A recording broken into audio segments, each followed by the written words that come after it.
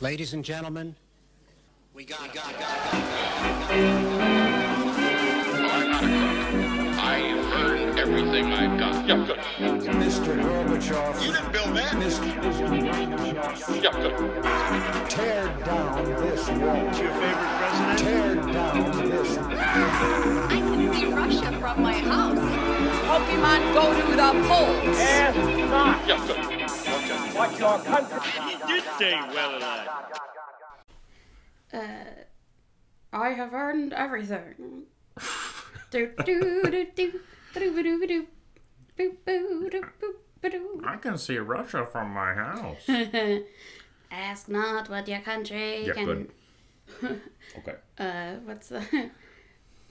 It's your favorite president. Don't say well a lot. Welcome.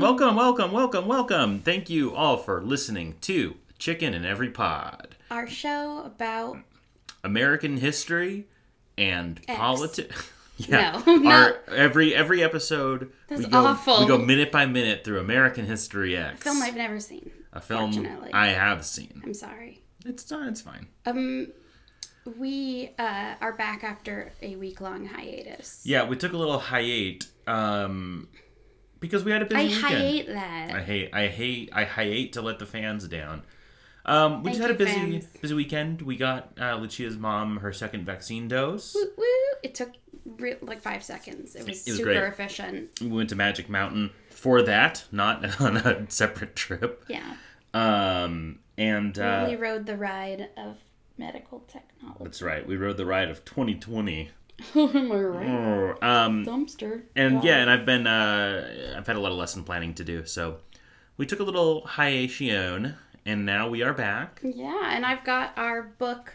We've been doing some reading from Yankee Doodle Dandies, a star-spangled satire. Oh, great. From 1976. Yeah. hit me. Starring our fumbling founding fathers.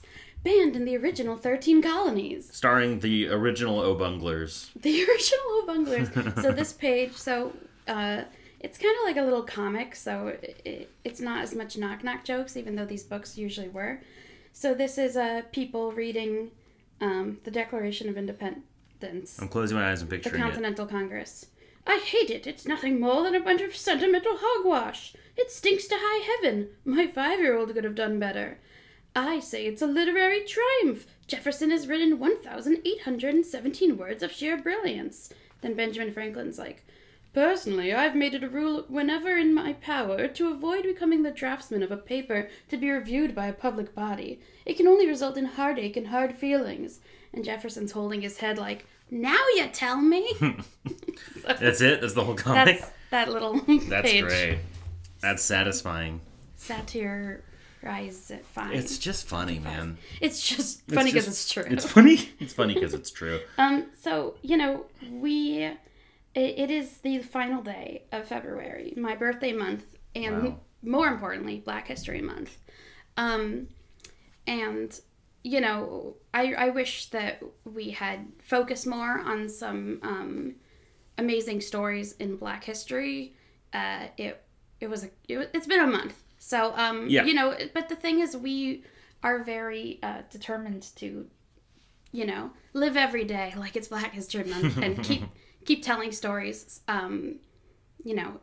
because they, Black Americans and are a big part of the American tale. Oh, yeah. I mean, yeah.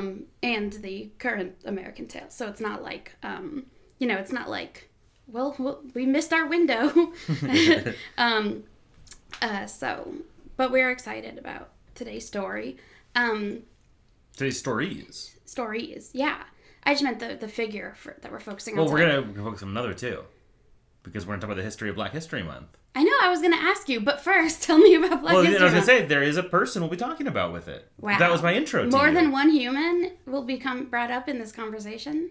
Okay. That's crazy. Okay. I'm trying to introduce our first half of our topic, and I'm getting roasted. Yeah, I'm just going to roast you like a pig on its spit.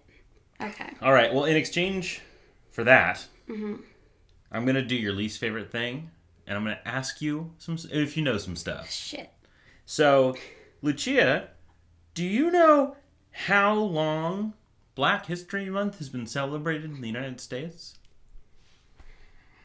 I don't know. I feel like it got chosen for February because of Martin Luther King Day, and I feel like that had to have been done a little while after our own government assassinated him. Yeah. Bzz, wrong-o. It is not because of Martin Luther King. Buzz, wrong-o. So it began as Black History Week, or in the parlance of the year, Negro History Week, 1926. I did want to interject with our friend Brandy Grace, whose birthday is today, actually. Assembly candidate Brandy Grace in California. She posted that she asked her son, President's Day, whose birthday is it today, on President's Day or something. She's like, her little toddler son was like, Martin Luther King, President Martin Luther King. We should just pretend he was a president. Yeah, that would be better. I mean, because our government does assassinate our own presidents too. So. Yeah, he got the buku 1960s president treatment. Okay, so back to the parlance of Carter G. Woodson was a historian. He was a Black historian. The second person ever to get a PhD, second Black person ever to get a PhD from Harvard, after W.B. Du Bois, which he pronounced his last name Du Bois. I always have to remind myself because I want to read it as Dubois, but he pronounced it Du Bois, so W.B. Du Bois. So we will pronounce it Du Bois. It should be Du Bois. The Boys on Amazon Prime. Hey, good show. So WB is not where you watch The Boys. I'm very sorry. He's an important man. All right. Okay. So yeah, we should do a whole episode on Du Bois. Actually, he's great. So Carter G. Woodson had a group called the Association for the Study of Negro Life and History in the 1920s. 20s? Yeah. He was a historian, and the point of this group was to promote the teaching of Black history. And so, in 1926, he announced that the second week of February would be Negro History Week. And he just made that choice. That's awesome. He just said, I'm an educator, I'm a historian. And originally the idea was that it would be mostly for education. That at first universities within schools would take this time to specifically highlight Black history in their curriculum. Where was he based? Boston? Yeah, it doesn't say.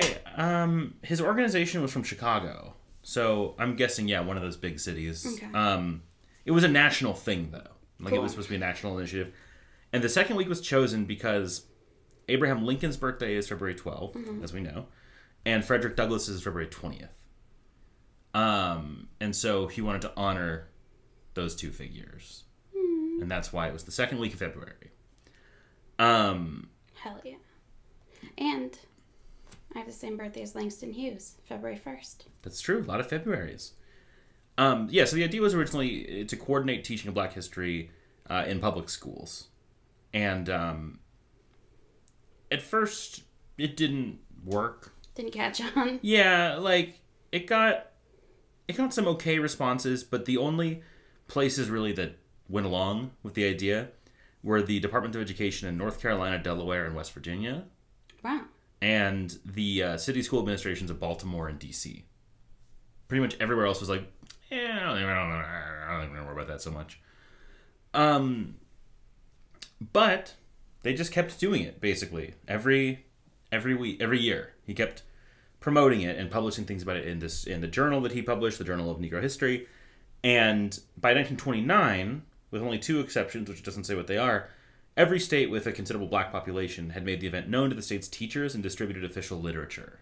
This is so fucking cool. And it's funny because, as a white person growing up in Los Angeles, Black History Month was super important. Yeah. And, those lessons were some of my favorites. And, we also learned about, Black inventors, like the guy that invented the traffic light and stuff. So it was a really awesome time. And part of what made it awesome was hey, why the fuck aren't we learning these stories throughout the rest of the year? Yeah, exactly. And then, but it's funny because it's just this guy is so interesting. Yeah, that he just decided, why didn't we learn about him? And he was, his parents were slaves. Shit. yeah, he just decided to make it happen. So he also made a problematic comparison where he basically said, like, why are we doing this? Well, a culture needs a history and traditions, or else it gets forgotten. And he said, like, think of Native Americans. They didn't record their history, and now they're gone. But look at Jews. They love recording their history, and they're very prominent. Okay, Carter, you're canceled. Yeah, it's like, okay, buddy, hold up, Dr. Woodson. I get what he meant. So it grew in popularity throughout the 30s, in part as a response to the popularity of the book and movie Gone with the Wind, which was seen as promoting the lost cause narrative of the Civil War. The idea that it was a noble cause on some level and a noble life that was destroyed. And so because that was such a huge thing, because the book was 1936, the movie was 1939, because that's such a huge thing, more and more educators started pushing what was at the time Negro History Week as the counter to that. Yeah. To teach the truth of slavery and of the and Reconstruction, that whole experience. That's so interesting. I mean, I guess it did sort of... I mean, because people think of Gone with the Wind as the same as...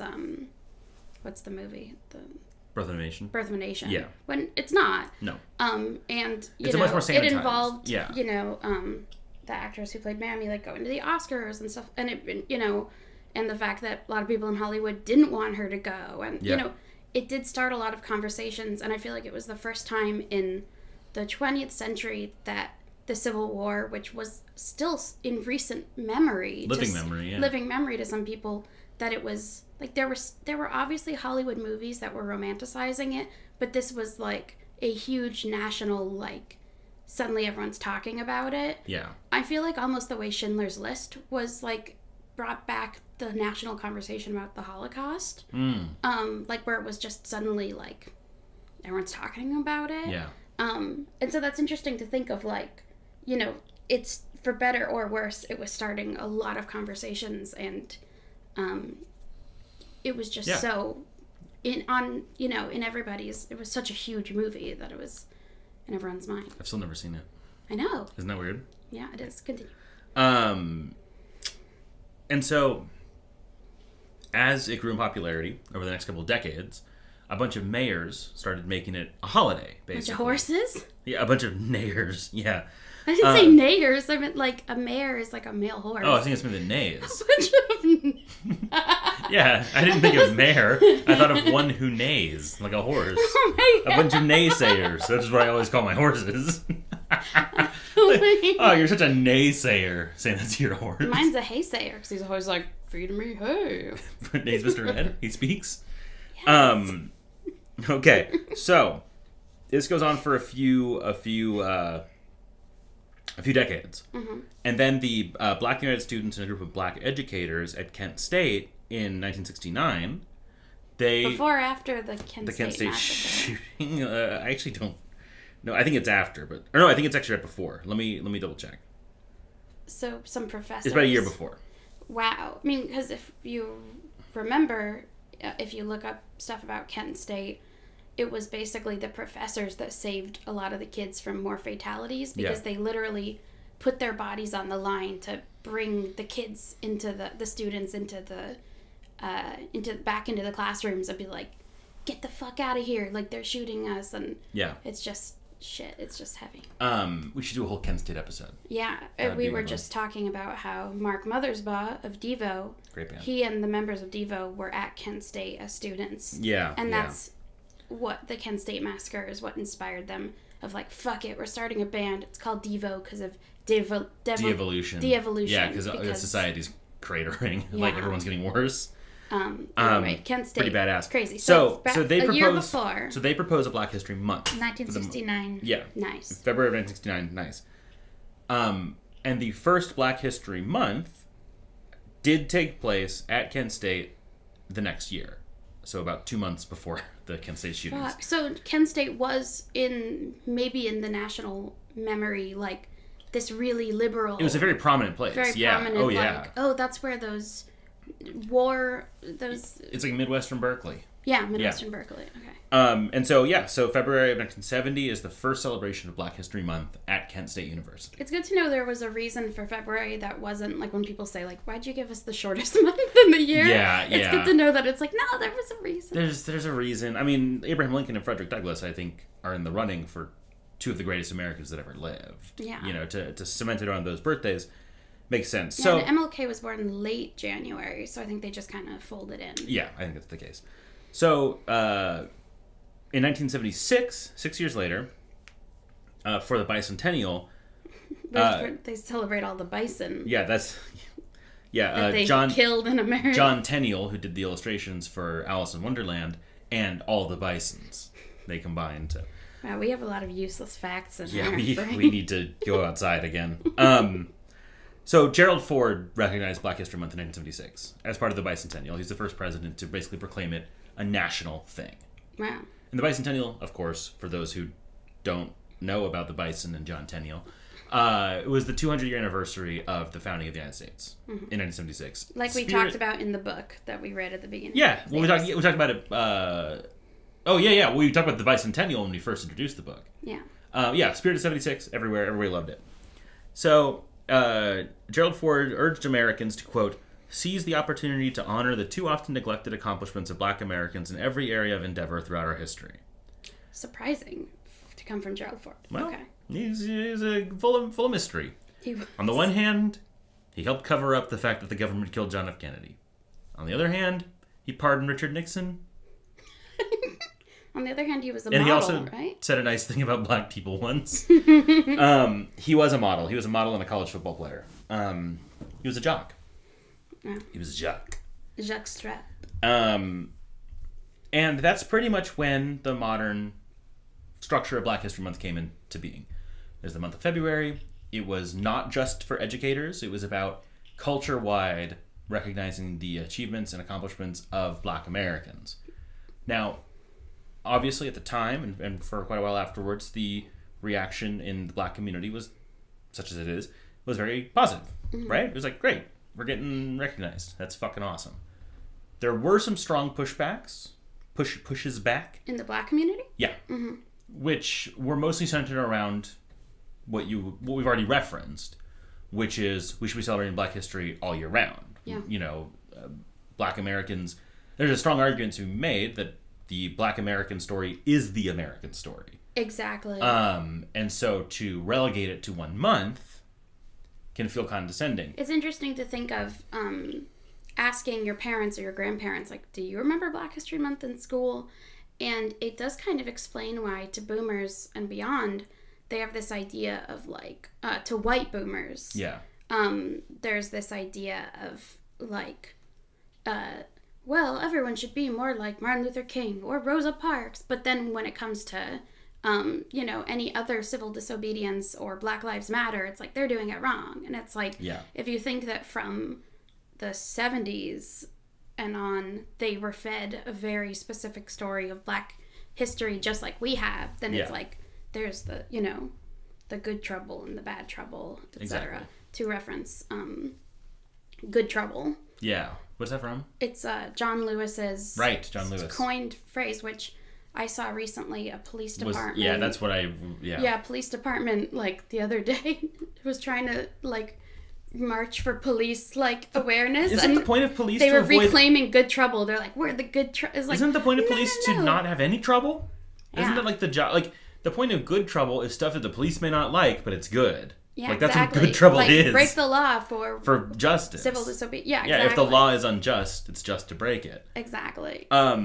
That's so psychotic. And so John Lewis, civil rights leader, senator, representative, congressman. Yeah, congressman. Representative, and comic book author. That's right. Which is very cool. So you can read his autobiography.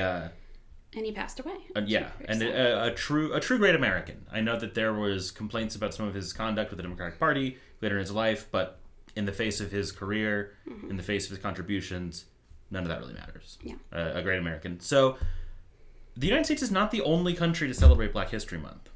Wow. Did you know that? Now I do. Wow, that's education, baby. Do I know what countries? No. Well, I'm going to ask you to guess. There's 4 other countries. No, that don't recognize ask. it. No. Yes. No, just tell me. I'll kill you. Well, I mean, it's a lot of I the don't ones. know the names of countries. It's a lot of the ones you'd expect. The first one, besides the And what? I have no idea what I would expect. well, that's why I'm going to explain them, and then you'll get it. Okay. The first one, after the United States to proclaim it, was the United Kingdom. Okay, good. In 1987, October 1987 is when the UK does theirs. The reason was, and the reason why it started in 1987, it was the 150th anniversary of Caribbean emancipation from the UK. Which, you know, the American experience with emancipated Black Americans is largely based, obviously, around the Southern plantation system. The UK's is largely based around the Caribbean, which they owned until then. It was also the centenary of the birth of Marcus Garvey. Do you know who Marcus Garvey was? I forget. So he was Jamaican, and he was an activist and organizer, a very controversial one. He was a Pan-Africanist and a Black nationalist. Wow. So he basically wanted to create an African nation. He wanted everyone to go back. He was a leader of the Back to Africa movement, Okay.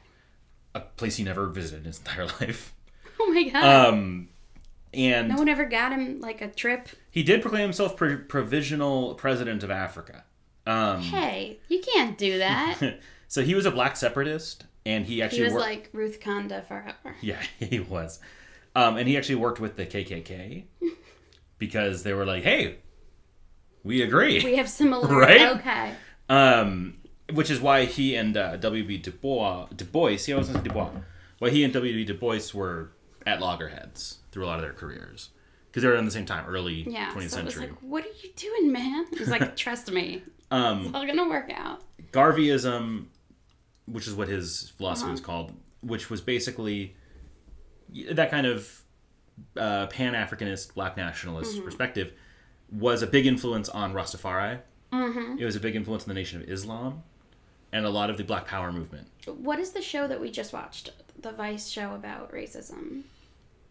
Hate Thy Neighbor? Hate Thy Neighbor. Strong recommend. I'm sure you can watch some of it on Hulu It's on or on YouTube, etc. Where this British host who's mixed race goes to different parts of the world and studies their racism and their racist groups. And he hangs out with like their hate groups. Yeah, so what's the group he hangs out with? They're not the Rastafari. No, it's the. I think he hangs out with the Black Israelites. He hangs out with the Black Israelites, Yeah. and it's so fascinating because so much of what they say is true about, white people oppressing them. But then, and he'll be like, well, that's true. And then Yeah. they'll be like, the white devil. And he's like, okay. And he's like, I mean, so it's really Yeah. interesting. And he interviews a lot of, the first episode is with like an American KKK group. Yeah, like a classic neo-Nazi, American And the backwoods guy neo-Nazi. has like a mixed race daughter. Yeah. And he has so much cognitive dissonance that it's I like, think she's part Indian. yeah. And he's like, well, that's my daughter. Like, it's not the same. Yeah. And so just definitely check out Hate Thy Neighbor. Yeah, it's really good. And also read about Marcus Garvey. He's a fascinating guy. I mean, Yeah. he's considered a national hero in Jamaica, but he was also, anti-Semitic. He was against mixed race people, and I mean, it's similar to the suffragette movement, where it's like, Yeah. a lot of these movements that were liberatory in some ways, they still, we can't have a presentist view. We have to look at like, like Margaret Sanger was a eugenicist. You know what I mean? exactly, Yeah. and it's like why they had that point of view. Yeah. And it's interesting learning about the UK having Black History Month because the UK has lots of racists in the UK. Yeah. And because of their imperialist nature, there's so much racism against Indian people. Yeah, and Pakistani people. And Pakistani people. And so their relationship with Black British people is different. Totally different. And I feel like I remember watching Doctor Who and other British Yeah. shows when I was a kid and being like, there's so many Black people in these shows. Yeah. Like, in American TV, I feel like the 90s was a little bit more mixed. Yeah. But in the 2000s, a lot of American TV was very segregated. Oh, yeah. So it was like, maybe there'd be one Black friend on a white TV show. Yeah. But I was like, how come this... And when you turn on like UPN, it was all black faces basically. Like Yeah. it was very, very segregated. You're right. I've never even really thought about that. But Let that's alone totally true. no shows with Latino people, no shows Oh, with yeah. I mean, Asian people. forget it. I mean- We're just now starting to get some in Yeah. America. But yeah, like I was like,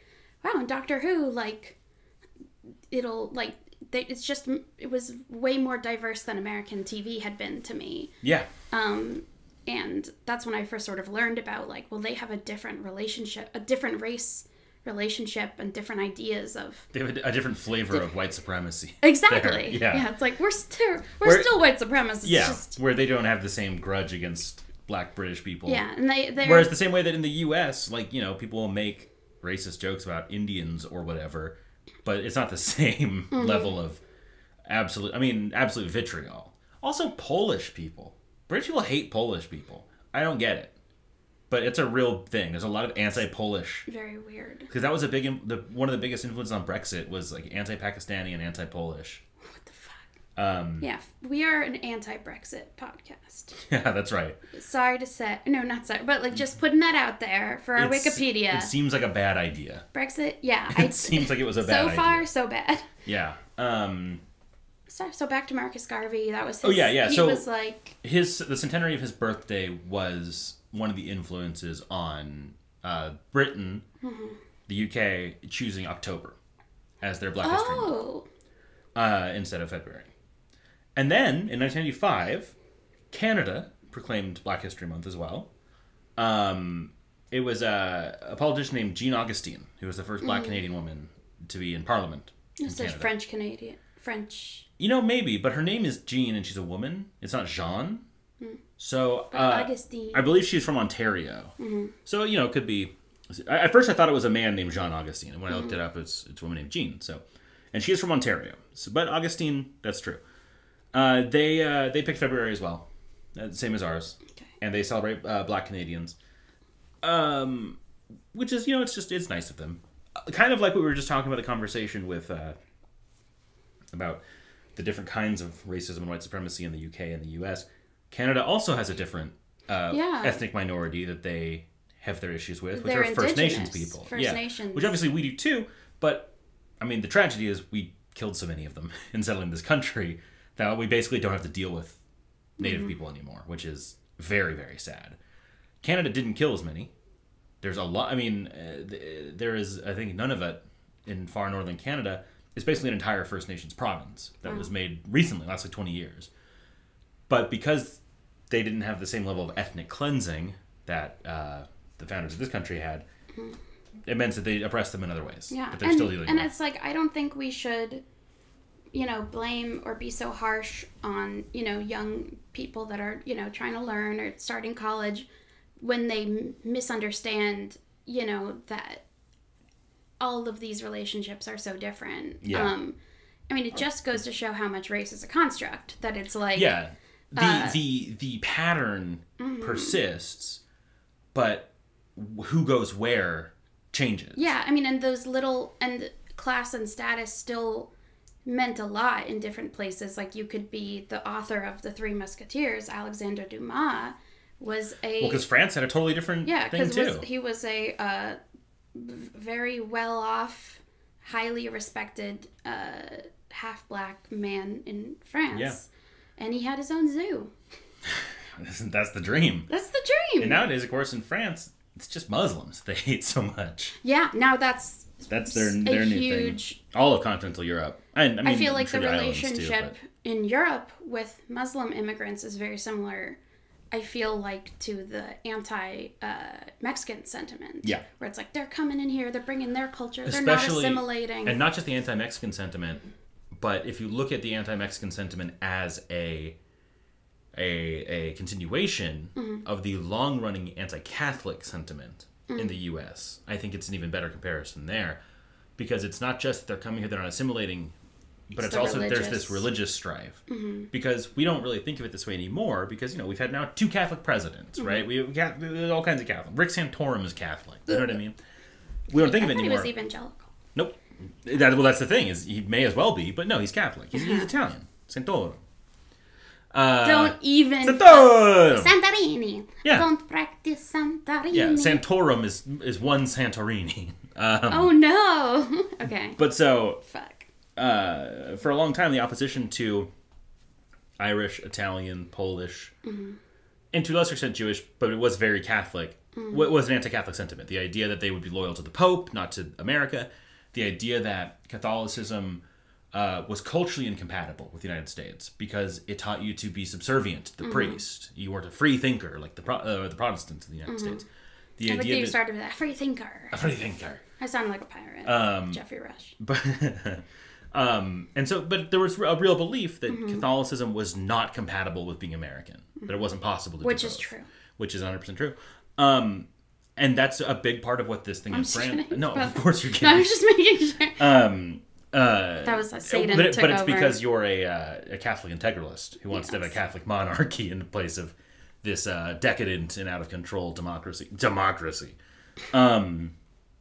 But so that's similar to the arguments they make in France now, is that Islam is just fundamentally, culturally incompatible with French values. They're like, we drink the wine, They're like, no, we love it, the woman. Why you want to come here and tell us to not drink wine, not to love a woman? And Pepe Le Pew is That's like, how they talk. he's, yeah. It used to not even be legal to be Protestant in France. They're very strict about their culture there. You know what? Fuck France. Weird name. No, okay. So Also at some point the Netherlands established a Black History at Month. some point, they're like, we're really white and we're really backwards on black people. They're like, can we keep Schwarze Peter if we have a Black History They're Month? like, this is a compromise. Yeah. Can we keep a Schwarze Peter? It does. But we give it them up. Now I don't know what this is. It's starting Italian. What do we do at these? Give me these. What do we do at these? Italy, very racist. Oh, but in a, like a Italy's good-natured unbelievable. way. Like they're just like. That's the take you're going to get canceled for. Italy, good-naturedly racist. And then they came to America. And they just got regular racist. They just got regular racist, which is The Sopranos goes into Italian. New York Italian racism in a really interesting way. Yeah, they do cover that because it's very it's very specific. It's very tribal. Like it's very like there's some people they aren't racist to, but it's like that's your crew. This is my crew. Yeah, this is your neighborhood. This is my. It's not so much like I think that you're a lesser kind of person than me. It's just if you're not from around here, we don't talk. Yeah. Like it's very much like, hey, you might be great. I don't know you though. And I don't trust you. You're I not don't know dating you. my daughter. You're a different kind of guy.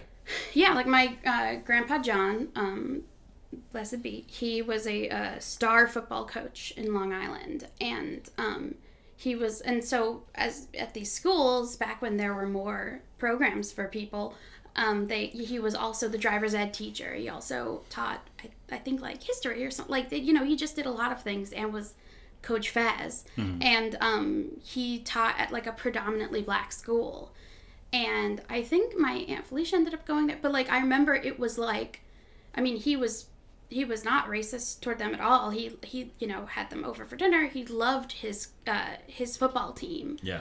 But I remember it was like oh, but that's not your like it was still your grandpa was like Viggo Mortensen in Green Book. Where he's just like, what's up with all this racism? Hey, just come on over and have a pie. I haven't seen Green Book. I can assume that. But, like, yeah, there was, what's up with the racismo?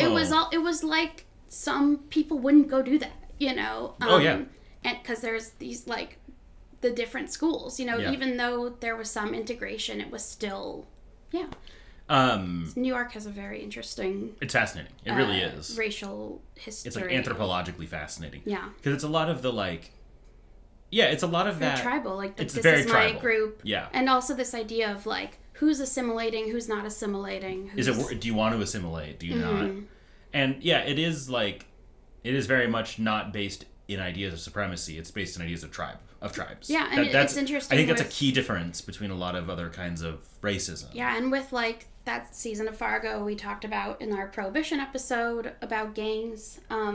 You know, like the Irish gang and the black gang and all this stuff. The Jewish gang. A lot of these gangs were racial, and on The Sopranos, it's very like with true crime or with crime. It's very like, you know, like we're an Italian gang and you're a black gang, and maybe we'll do some deals. Yeah. But like, we're not gonna ever be the same gang. Yeah, it's like we can get along, we can be friends, but we're never gonna be family. So it's like Italian Americans that aren't criminals, which there are some of them. I've heard that. You know, you know, it's like that, you know, that's not, the less criminalized the Italians became, hopefully the less racist. Legalize Italians. Okay. And finally, the last country that has a Black History Month, then we'll go into the other subject of our episode, is Ireland. They established one in 2010, in part to pat themselves on the back a little bit, because Ireland, especially the city of Cork, was a major center. A whole city made of cork? Yeah, a whole city made of cork. Sounds soft. They were a major center of abolitionism in the 19th century. And like Frederick Douglass and a lot of other leading Black abolitionists would do speaking tours of Ireland.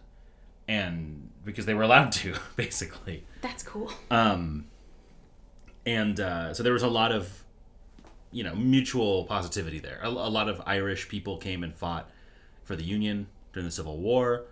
A lot of Irish people fought for Mexico during the Mexican-American War to prevent the spread of slavery into Texas. Didn't we just started Warrior? Yeah. On HBO, I think. It's now on HBO Max. And like the first episode, there's all these Irish cops, and they are, you know, hating on the Chinese. The show is about Chinese immigrants in San Francisco. In like 19th century San Francisco. Yeah, and so and then there's martial arts. It's very cool. What's cool is that it's predominantly about these Chinese characters. Yeah. So, you know, they're kind of getting thwarted by these Irish cops, and they basically say like, "We fought for you in the Civil War," or not like, or like, "We fought with you." Yeah. Or something like they're just very like. There's a lot of resentment. Over Yeah, the there's fact a that lot they of served like and... we were anti-racist, and now like that hasn't helped our status in any way. Yeah, what did we get out of like, that? Hey, that was my Irish. We fought for you. Now you're mad. Anyway. So that's... Leave it to us for our Black History Month. We just still go into our Italian and Irish voices the whole time. We can roast them comfortably. Yeah. Comfortably roasted. But so that's the history of Black History Month. So cool. That's basically the deal. And, you know, there are other blank history months that you can look into. It's weird, though, because sometimes they feel... you know, arbitrary, or they feel like, wait, which is what, you know, like Pride Month is June, I think. And, Pride Month is June, yeah. Yeah, and there's, I think now March is like Women's History Month, and it's frustrating because a big problem in women's history, a big problem in women's studies, in gender studies, in education spheres, is that it means White Women's Month. You know, like it's like Black History Month has to encompass Black women and Black men, and Black non-binary people, and then it's like Women's History Month, that's for all the white women, you know, like it's hey, you know, so it's just a weird. Interestingly, and why isn't there Men's History? I'm just kidding. So many times it'd be like, so all the women and the Black women. I was like, wait a minute, aren't Black women, you know? So it's poor kids are just as smart, just as talented as white kids. Yeah. The president. Joe Biden, our president, our said wonderful poor president, kids are just as talented as white kids. As white kids. That he rocks. said that within the and then he last became year. the president. Then he won the presidency. At least he's not Trump. Trump Watch, is he doing a speech today at CPAC? Tonight at CPAC, the Return of the He's King. Ending Black History Month. He's back. Okay. He's back, baby. So I just want to say real quick about the other two other months. Uh-huh. Interestingly, Pride Month and LGBT History Month are different months. Mm. Pride Month is in June. Mm-hmm. Because of Stonewall. Mm-hmm. LGBT History Month is in October. Seems maybe is arbitrarily chosen. Because Halloween is fun. That might be it. And everyone dresses up. That might be it. Women's History Month is indeed in March. Mm-hmm. And it Which was... always just feels like, all right, Black History Month is done. Time to post pictures of Susan B. Anthony and Taylor Swift. And it's like, stop! Yeah, it was picked because of National Women's Day is in March. Yeah, it's just... Which the first National Women's Day was actually February 28th, 1909. Oh my god. As National Women's Day, organized by the Socialist Party of America at the suggestion of activist Teresa Malkiel. Hell yeah. So, that's pretty sick. And of course, you know, in the early women's movement, the early suffragist movement, it's like there were abolitionists, there were women of color leading these movements, and so of course they got completely erased. Yeah. So, cool. We love to see it. We don't love to see it. I think we love to see it. Hey, you know what else is coming up? But Irish American Heritage Month. March? Wait, no. Wait. Yeah. We're taking it from you. That's okay. Because it's St. Patrick's Day. Hoity-toity-toy. Getting all the snakes out of Ireland. Hoity-toity. A great anti-pagan day. Very cool. But there's also no snakes in Ireland. For there real. never were... Wait. Okay. Then how did Jamie get bit by a snake in Outlander in Scotland? Oh, no, that Scotland was in America. and Ireland are different places no, that was in North anyway. Carolina. We've been watching Outlander. Okay. So let's get to this subject of, when I thought of stories that are not often told in regards to Black History Month, I thought of Fannie Lou Hamer. Unless you think it's pronounced Hammer. I think it's Hamer. Fannie Lou Hamer. I just fucking learned about her. She was a plus-size woman, born... 1917. 1917. In the Mississippi Delta. In the Mississippi Delta. Sounds like I'm feeding you lines for an audition. But I just had the information right here. And her life, it is checkered with a lot of, the aspects of, stories you usually would hear in Black History Month. There's voter suppression. There's, getting beat. There's, segregated locations. There's forced hysterectomy. Like, all of these things. And it's not, necessarily a universal experience, but it's a very Black American experience in this entire past century that is so fucking shameful. There's an argument to be made that Fannie Lou Hamer's life and the things that she accomplished are a key Black American experience narrative. Yeah, and it hits so many important points that, and yet it's been forgotten. She's been forgotten. The fact that the women of these that we do popularly talk about, like Harriet Tubman, who was just the ultimate, just fucking incredible, powerful goddess of liberation. Yeah. And endured so much abuse and saved so many people successfully. Black Moses, a female Moses, was what she was referred to, I believe. But then it's in the next century, we're oh, Rosa Parks, she sat on a bus. And, and it's Rosa Parks was so much more radical, just like MLK. Yeah, we don't tend to teach that as We've completely whitewashed our Black history. Yeah, and her sitting in that bus was not a spontaneous act. Yeah, it literally is I remember seeing it depicted as she's just the front of the bus seems nice today. It's like a Plessy v. Ferguson. Have you ever heard the history of Plessy v. Ferguson? I have. Just a quick recap for the listeners. So it's this landmark Supreme Court case in the late 19th century that was similar to the Rosa Parks situation because it was a manufactured, activist-driven controversy to attempt to get a particular ruling. So basically, a group of activists wanted to get on the books to strike down segregation, separate but equal.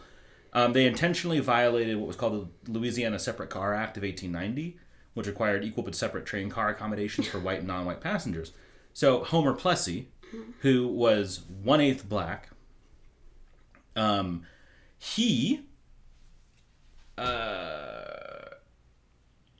went on a whites-only train car, but told them all, guys, I'm Black. I'm an 8th Black. So he got charged for it. His lawyers defended him, saying it was unconstitutional. They lost, went to the Louisiana Supreme Court, appealed all to the U.S. Supreme Court, which in a 7-1 decision said that separate but equal did not violate the 14th Amendment. That was the case. The 14th Amendment is includes the Equal Protection Clause, which says that all people are equal under the law. They have equal protection under the law. So the idea, Homer Plessy's lawyers were trying to put forward what they thought was a slam dunk case, demonstrating that the provision of separate but equal facilities was not equal protection under the law.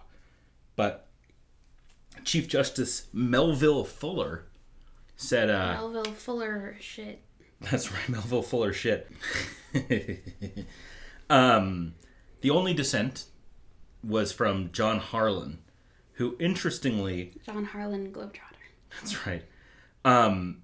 he was born into a slaveholding family in Kentucky. John Harlan was.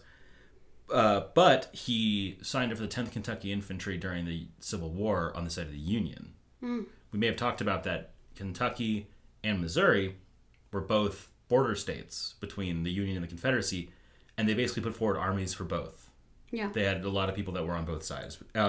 They never abolished slavery until it was abolished nationwide, but they also never seceded. So that's the complication of it.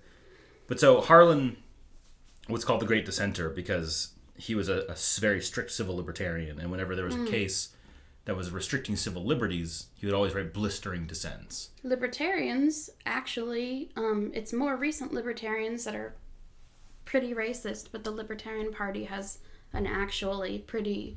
Yeah, they were... The Libertarian Party actually just in 2020 was like very involved in the George Floyd protests and stuff like that. Yeah, it used to be way more like feminism being a part of the movement, anti-racism being part of libertarian. Anyway, let's just look it up if you're It was only in the interested. 90s, basically, that It got right-wingers took co-opted over by right-wingers. libertarianism. Yeah. Anyway, So... Oh, we're talking about how Rosa Parks and similar people were sanitized. I mean, Homer Plessy was sanitized. We don't talk about him as an activist. and I was going to say what I was saying about the difference between how we depict Harriet Tubman as and Rosa Parks is that like we don't have these female civil rights leaders from the 20th century that are depicted as getting brutalized. Yeah. It's like, well, this was, she just was sitting and then she got arrested, but like she wasn't manhandled, she wasn't abused. But with Harriet Tubman, it's like, okay, well, we're talking about slavery, which is so brutal, so we can discuss how they beat her head in until she had seizures, and was blind. And it's like when the truth is the beatings were just as brutal post-slavery, and we just... to women, and we ignore it. We'll talk about how, how some black men were physically abused. Like we talk in, the 60s, we talk about it, but it's like we don't show women getting attacked by cops, getting dogs sicked on them, getting, pelted with fire hoses. We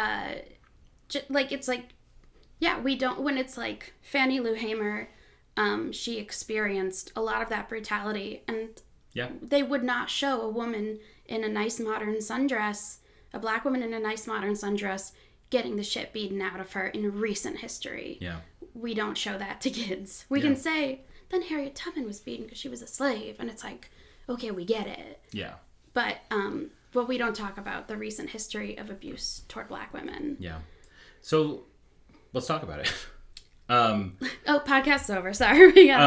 No, but before we get to Fannie Lou Hamer, the last thing I want to say I just want to give credit to the organization that recruited Homer Plessy, which was the Comité de say. Let me try it again. The organization that before we move on to Fannie Lou Hamer, I want to give credit to the organization that recruited Homer Plessy, the Comité des Citoyens, which is the Citizens Committee, which is a group in Louisiana made up of black Americans, white Americans, and Creoles. That was a citizens anti-racism group. That's cool. Comité des Citoyens. So, we'll talk about Fannie Lou Hamer. And some of our sources for our discussion about Fannie Lou Hamer are the Washington Post and Food and Wine magazine. That's right.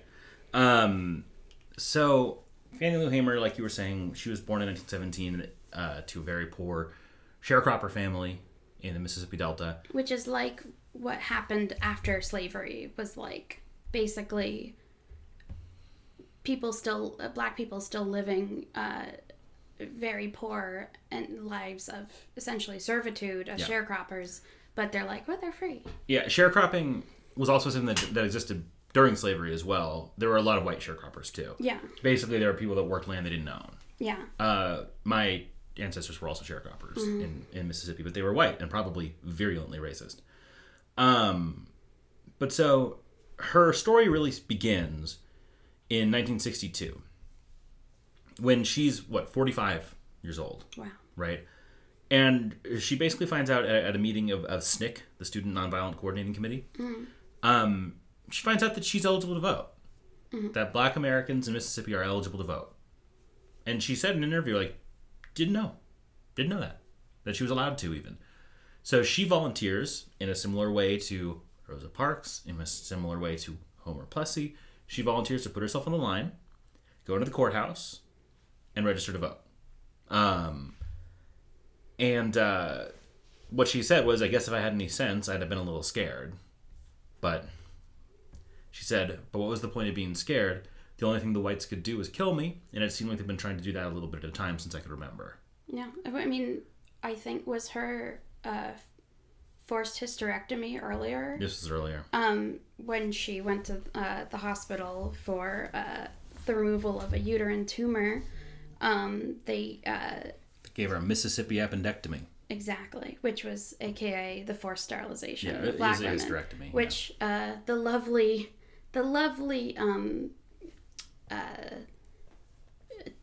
detention centers that both Trump and Joe Biden seem to be indulging in have also been doing forced sterilization of brown women. Yeah. So not much has changed. Cool. More things changed. More things. Vote blue no matter who.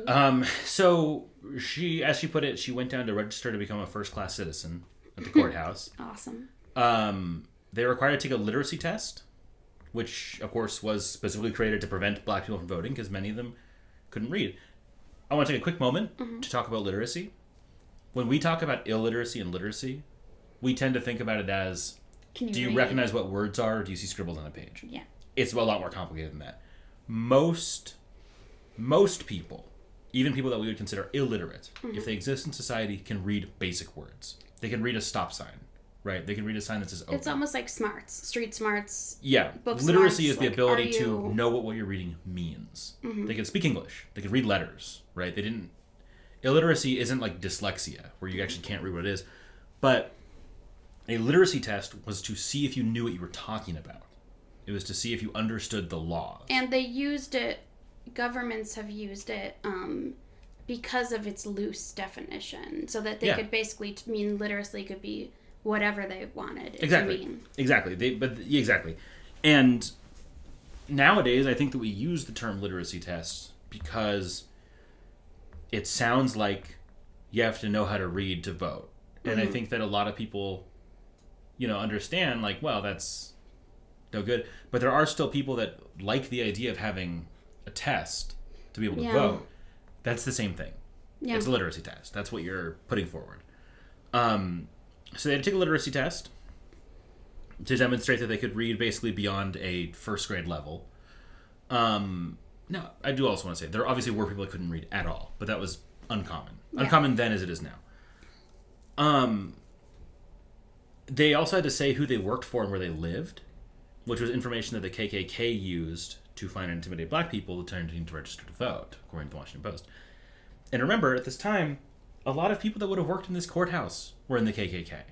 Yeah. The governor was probably in the KKK. I think that Ted Bilbo was a senator at this time who was a KKK leader for decades. And he had the ring, so And he he was had- coming all and crazy. he could go Ted invisible. Bilbo. It's difficult to overstate how entrenched the Ku Klux Klan was in the United States. And I feel like people literally don't believe and understand how many politicians to this day, like Trump, have Klansmen as their parents, grandparents, have Nazis as their parents, grandparents, is also recent. I think that we talked before on this podcast about how on the day 9/11 happened, if Bush and Cheney had both died, then the president would have been convicted child molester Dennis Hastert, right? If Dennis Hastert died, or if for whatever reason went past him, the next person in line was a Klansman, was an actual Klansman in the 1940s, Senator Robert Byrd, who was a senator pro tempore. 2001, we could have had a child molester and then a Nazi, or a Klansman. A Klansman. And Robert Byrd was a Democrat. He was the head of the Democrats in the Senate. And basically, vote blue no matter who's a KKK member. Basically, with, I believe, only a 2-year exception from 79 to 81, from pretty much the Kennedy administration up until 2006, 2007 or so, every single Senate pro tem leader, which is the third in line for the presidency after the speaker, was either an actual Klansman or an outspoken and aggressive segregationist. That's how mainstream that was. I mean, we're talking through the 90s, through the 80s. You had Strom Thurmond, you had Stennis, you had Eastland. I'd prefer an actual cannibal, a.k.a. Army Hammer. Hammer Watch. Hammer Watch. I don't know. He's gone to ground. We don't know what's up with him. There's a great quote in WAPO about the clerk asked Hamer to interpret a section of de facto laws in the Constitution. The state constitution. In the state constitution. She said, I know as much about a facto law as a horse knows about Christmas Day. Yeah. So they failed the literacy test. She like, and the other person went. I'll be fucking back. Yeah. She actually invented I'll be back. Yeah. Ernest Davis was who went with her. That's the other person that went to go register. When she got back to the plantation that she worked on, because sharecroppers worked on plantations, she was fired that same day, basically for attempting to do this. So she joined SNCC, which was a major early civil rights group that I believe MLK was involved with, the Student Nonviolent Coordinating Committee. And she helped to found the Mississippi Freedom Democratic Party. Now, this party kind of gets to the fact that a lot of people in the U.S. have a much narrower view of what a political party is than most of the world. We tend to view parties as discrete organizations with a ballot line that runs candidates. It's not really that simple. There oftentimes are parties that organize within other parties. I mean, that's kind of what the DSA does. The Democratic Socialists of America do with the Democratic Party. DSA is effectively a political party. It just uses... They don't run candidates, but they... Well, they do run candidates. No. They don't run candidates of their own. They use what I mean. Exactly. They endorse, but they don't. Well, they use the infrastructure and... they use the infrastructure and ballot line of the Democratic Party to organize their own interests. Which some people disagree with that, but, sometimes it's been working. As long as our ballot systems are designed by the state governments, to be two-party. That's the only way to do it. Yeah. Yeah. I'm not even a registered Dem, and that's my official stance at this point. So Hamer's like, fuck this, and starts organizing. Yeah, so she joins, or she helps start the Mississippi Freedom Democratic Party, which is sort of a response to the States' Rights Democratic Party, which was founded in the late 40s by Strom Thurmond, because in 1948, at that Democratic National Convention, was the first time there was a desegregated national convention for a party. This isn't in this article. This I just know offhand. So Harry Truman allowed black delegates to come be part of it. And so Strom Thurmond led a walkout. At this time, Strom Thurmond was a Democrat. He later became a Republican. Strom Thurmond, friend of Joe Biden. Yeah. Our president. Strom Thurmond did a walkout and started the States' Rights Democratic Party, also known as the Dixiecrats, through which he ran third party in 1948, and I believe won a couple states. So Hamer helps found the Mississippi Freedom Democratic Party, which is an anti-segregationist, anti-racist, social democratic party. So cool. She runs for Congress in 1964 against the Democratic incumbent, Jamie L. Whitten. A white person. A white man. Jamie L. White man. Jamie L. White man. And she loses, obviously. But she ran and she got a lot of attention for it. So cool. Which... Never heard of her. Yeah. Which is what allows her to help lead a delegation to the 1964 Democratic National Convention. So, the Democratic National Convention in 1964, which, just remember for context's sake, this is right after Kennedy was killed, right? So things were crazy at this point. Tensions were really high. Stuff was rough. Mississippi sends their state delegation to the DNC, and they're all white men, mostly conservative, Southern Democrat, segregationist white men. So Fannie Lou Hamer and the Mississippi Freedom Democratic Party, the MFDP, they decided to send their own slate of delegates. DP. That's right. Their own slate of delegates to the DNC, including her, that are black and leftist.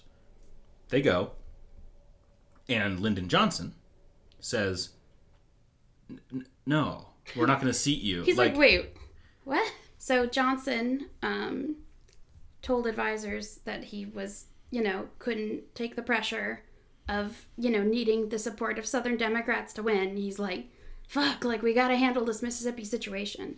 And he said, last night I couldn't sleep. About 2:30, I waked up.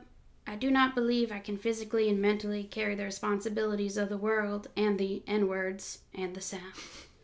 So anyway, yeah, she really got under his skin. Great. So he basically, he's pissed, right? Because he's like, this is, what his concern is that it's going to burn all the Southern Democrats again.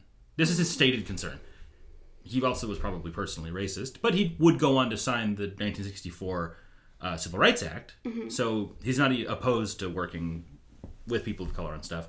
So he doesn't want a repeat of 1948, basically. Mm-hmm. He doesn't want to burn the Southern Democrats. Of course, he's about to go on to win one of the largest landslides in U.S. history, so he doesn't have that much to worry about. But he basically says, like, this has to end. We have to stop this problem. And he tells Hubert Humphrey to fix it. Hubert Humphrey is a guy that I think maybe has gotten a little bit of an unfair shake from history. Humphrey Holmes. H.H. Holmes. Yeah, that's right. No, sorry. He was a senator from, I believe, Minnesota. And he was way more progressive than Johnson was. He was very progressive, actually. But, like, in a quiet Midwestern way. So Johnson tells Humphrey to fix it because Humphrey wants to become the vice president.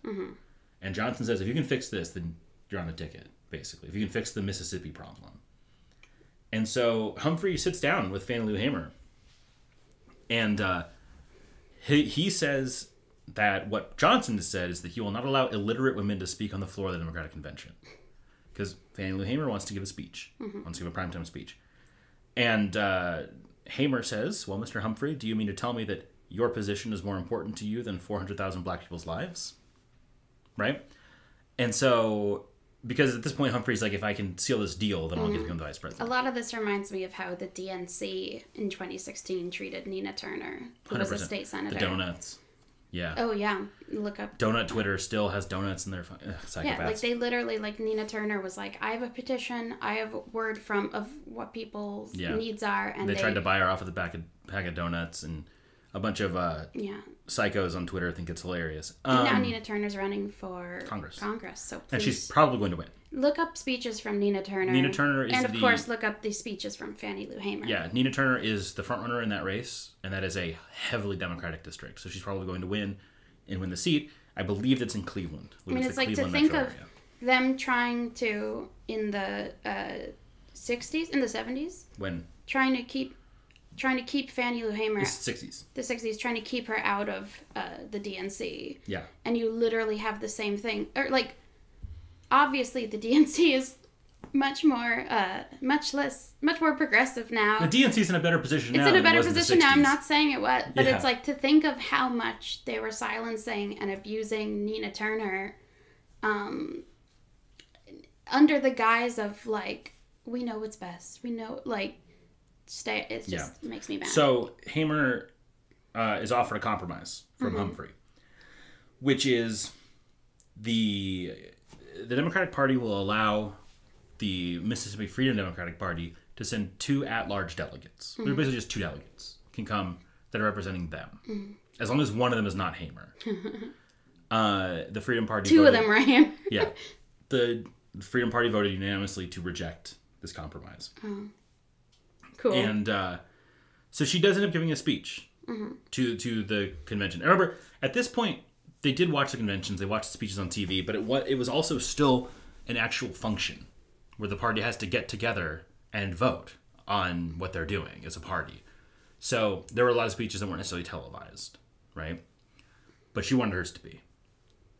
So she was able to go give her testimony, give her speech, and she finds out that Lyndon Johnson held a news conference at the same time as her speech, prevented from being televised. But that night, the evening news replayed her speech on primetime. Hell yeah. So she did get her speech out there. I believe, because we're looking at the same source. She she brought in her purse, put it on the table, spoke for 13 minutes without notes. Yeah, just incredible. Talking about black people getting beaten nearly to death because they want to vote. And she had followed the wife of Michael Schwerner, one of 3 civil rights workers who was killed 2 months earlier near Philadelphia, Mississippi. in during the Mississippi burning situation. So it's like she was following that. She was, there's footage. If you look up Fannie Lou Hamer's powerful testimony on YouTube, you can see her in like a sundress, looking, pretty exasperated, holding her big purse. I just think it's so cool. It reminds me of like people that like women bringing their purses on stage for stuff, because it's like that's so emblematic. I feel of like women having to, especially Black women having to like hold their own, protect their own. Yeah. You can't trust anybody. It's also all business. It's all business, and it just goes to show how often we don't have women on stage doing these things, because it's like, where do you put your purse? Every time I've done a show, it's been like, do I hand it to someone? Do I put it in front of the microphone? Do I, when I've, with my all-women improv team, like my friend Avery would always leave her purse on stage, and people would kind of tease her about it, and there's just something incredibly powerful about that. I wanted to share a quote from one of her famous campaign speeches from when she was running for Congress, even though she lost. She said, "My opponent has done nothing to help the Negro in the 2nd Congressional District. If I'm elected as Congresswoman, things will be different. We are sick and tired of being sick and tired. For so many years, the Negroes have suffered in the state of Mississippi. We are tired of people saying that we are satisfied, because we are anything but satisfied." And the "we are sick and tired of being sick and tired" is on her gravestone. Yeah, pretty powerful. That's a phrase that has been co-opted so much, and I never attributed to her. Yeah, so she got her speech on TV. They obviously did not seat the Mississippi Freedom Democratic Party. So we're gonna jump ahead to 1967. Okay. When she helps found the Freedom Farm Cooperative, the FFC. Oh, so cool. So basically, this is because... Oh, she also helped to found the National Women's Political Caucus, by the way, which I just saw. Pretty incredible. So basically, it was, at this point in time, farming was still a big part of how people survived, especially in rural areas. And a lot of Black Americans were cut out from getting what they needed from the white power structures of these states and from the U.S. Department of Agriculture. The USDA would routinely reject African American farmers' loans for land, impose other policies that caused Black farmers to lose their land, and they had to become sharecroppers, basically. It's very, and I think we see this with Mexican immigrants here, where it's like, okay, you're free, but we're going to make it very difficult for you to have any independence. Yeah. You're still going to rely on the welfare system. You're still going to rely on your bosses. You don't have any freedom. Yeah, which is the sharecropping system, basically. From the century between the end of the Civil War in 1865, to 1964, Black farmers lost approximately 12 million acres of farmland in the Mississippi Delta area alone. And 6 million of those acres were lost between 1950 and 1964. Jeez. This is really important because we tend to take for granted that history is progressive. And it is not. Yeah. Sometimes things get a lot worse before they get better. Yeah, I mean, I think with the total erasure of transgender people, of queer romances and relationships, it's like there were a lot of out people and relationships. Maybe they were labeled as different things at the time, but like the Nazis erased by destroying so much literature about being queer. Same happened at the end of Reconstruction. Yeah. I don't think that it's controversial even to say that if you're a Black person in Mississippi, you're better off in 1871 than you would have been in 1911. So shocking. Because once Reconstruction ended, they basically just gave the South back to the former Confederacy. And boy, did they come back with a vengeance. Wow. Yeah, there's doesn't mean things can't get better. To paraphrase Martin Luther King, the arc of justice. The moral arc of the universe is the long that it bends towards justice. Yeah, but that doesn't mean it doesn't go back and forth. You can't take for granted that it's going to get better. Yeah. History is not on a track. It's not automatic. Yeah. Two great works on Reconstruction, by the way, that I just want to recommend. Eric Foner's Reconstruction. And W.B. Du Bois wrote a great book called Black Reconstruction in America. They're both classic texts on it. But so, in order to combat this issue with access to farming, or access to the necessities of farming, Fannie Lou Hamer set up the Freedom Farm Cooperative, which was basically a way to get the stuff you need for farming to black farmers to help them survive. The three main goals, addressing and enriching the nutritional needs of black Americans, creating access to affordable housing, and fostering entrepreneurship opportunities in order to set up their own farms. It's so cool and still so relevant and part of a long history of penny scratching. We can leave that on the show. Come on, Penny. I mean... It's quite loud. She's so cute. She's almost done. It's good for her. Okay, go into your little bed. Let's ignore her. Food security, food independence. Black activists, especially women, mothers, they've been leading the charge on this in communities for so long, and especially including now, running food banks, running community, running programs that get kids food in school, because these are issues that are completely ignored by our completely ignored by our white supremacist government. Mm-hmm. So it's one of those things where it's like black women have had to take those matters into their own hands. Yeah. So that's exactly right. The way the FFC worked, basically, was it was a farm. It was a farm co-op that people could come and work for a few hours on the farm and be paid with a bushel of produce. There's like snap peas, butter beans, squash, peas, cucumbers, things like that. Now, this was both good because it's food, but it's also good because they could take this produce home and plant it, grow it, grow their own farms. It allowed over 1,500 families to sustain themselves by growing cash crops and vegetables. Which reminds me of, I took some class about like agriculture or something, and it talked about like how Obama, a lot of his like food programs that he would, that we would do in terms of giving aid to other countries, it was all, sponsored by like Nestle, Nabisco, whatever. And so like a lot of the food aid that America gives to low-income Americans and other countries is shit that they can't sustain themselves on. That's the thing. And a lot of that is because companies like Monsanto have copyridden seeds and shit. Yeah, it's so selfish. Genetically engineer the seeds then copyright it. It's like, okay, we'll give you food aid, but it's going to basically be food you can eat once and it's gone. It's going to be unhealthy food. It's going to be seeds that you can grow, but you can't sell for profit. You don't own it. You're a sharecropper, basically. You're basically completely dependent on us. So they also constructed over 200 homes, many of which are still standing in rural Mississippi. Wow. Provided some financial assistance to thousands of rural people to purchase homes with running water and heat, which was previously inaccessible to a lot of people in the area.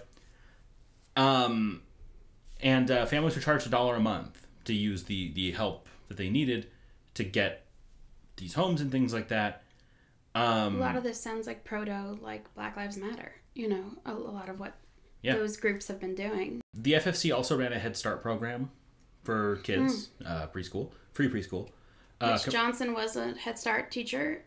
Johnson created the Head Start program. He created the Head Start program. So that's one of the good things Johnson It's part of the Great Society. Johnson was a teacher. He was a first grade teacher. It was his first ever job along the Mexican-Texas border.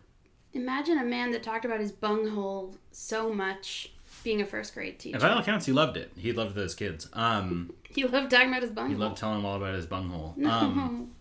But so they had a Head Start program, commercial kitchen, community gardens, and a garment factory. A lot of the people that came to work there in this co-op were fired for voting, just like Fannie Lou Hamer was. We actually didn't mention that during her famous speech at the DNC, she talks about what happened to her in 1963 when she was going back to, and bringing some friends, I believe, to vote, and they got brutally arrested brutally assaulted by the cops in perverted ways, just beaten to hell, imprisoned. It was really brutal, and she talked about that in her speech, which was aired on TV, so that was just really cool. Yeah. So part of the problem that they were dealing with is the fact that the Mississippi Delta had been in large part emptied out by anybody with means because of jobs with the New Deal elsewhere and just better opportunity in the North, the Midwest, and the West. And so Hamer was really committed to revitalizing her community, to making sure that they all had access to what they need. And a year after they made the FFC, she was able to buy another 640 acres and started a pig bank, which is they bought 5 male pigs, It's like Jersey a piggy boars. bank, but with literal pigs. Yeah, they've got 5 male pigs and 50 female pigs. Hell yeah. Those And 5 male pigs are gonna They were fuck. having a good time. Hamer believed that as long as people had a pig, they would Those never... 5 male pigs. Okay. But so... yeah. Take a pig, leave a pig. No, just take a pig. Okay. Hamer believed that as long as people had a pig, they wouldn't starve to death. Hamer Toyota, but it's pig. Okay, sorry. Oh my god, I'm just trying to get through this. We're at like an hour 20 on this. Good. I'm so tired. So basically having a pig, having pigs that you could breed yourself, it allowed families to go upwards of a year without purchasing ham or lard from the commissary at the plantation, which is huge. Yeah. Huge. They were able to salt the pork and keep it, for a long time, refrigerate it when they had electricity. It was a big deal. It was a really big deal, and Harry Belafonte came and supported it. It was awesome. The problem was that they just weren't. It wasn't run super well, and it wasn't run super financially stably. So it sounds like she, spreading herself thin. Exactly. Well, and which is what happens with a lot of people that try to run sort of ambitious social justice, utopian ideas in a capitalist framework. They run out of money. In 1976, Hamer was sick with breast cancer and didn't have a lot of money, so the FFC closed down. And a year later, she passed away at the age of 59. So there's a lot of really powerful, positive things to take from this, but it is ultimately... Well, you know what? I say it's ultimately a sad story, but that's not even the case. Thousands of families survive that may not have because of this. Just because it couldn't sustain itself in the long run doesn't mean that the people it sustained didn't get by in the long run. And there are so many groups. When I first read about her, I think I was on Twitter and I saw other groups that during COVID have been basically doing this. Yeah. And how we've been completely abandoned by the U.S. government. And so you've got these, especially leaders that are women of color that are banding together for their communities and putting together and giving, right now with the snowstorms that have cut out power everywhere, there's people on Twitter that are like, this is how you survive without heat. This is what you're supposed to eat. This is what sharing that community advice. I want to share this great quote. That's Fannie Lou Hamer talking about food sovereignty. When you've got 400 quarts of greens and gumbo soup canned for the winter, nobody can push you around or tell you what to say or do. And just that feeling of knowing I can take care of my own. Yeah. It's incredible. Yeah, that's amazing. So, definitely look her up, and we can end today's podcast as a short, curvy woman. I particularly love this quote, but it's gonna make me cry. So, from Fannie Lou Hamer, if I fall, I will fall 5 feet 4 inches forward in the fight for freedom. Beautiful. Good night and good cluck. Bye, everybody. Freight train, run so fast. Freight train, run so fast. Please don't tell what train I'm on. They won't know what route I'm gone. When I'm dead and in my grave, no more good time, yeah, I crave. Place a stone at my head.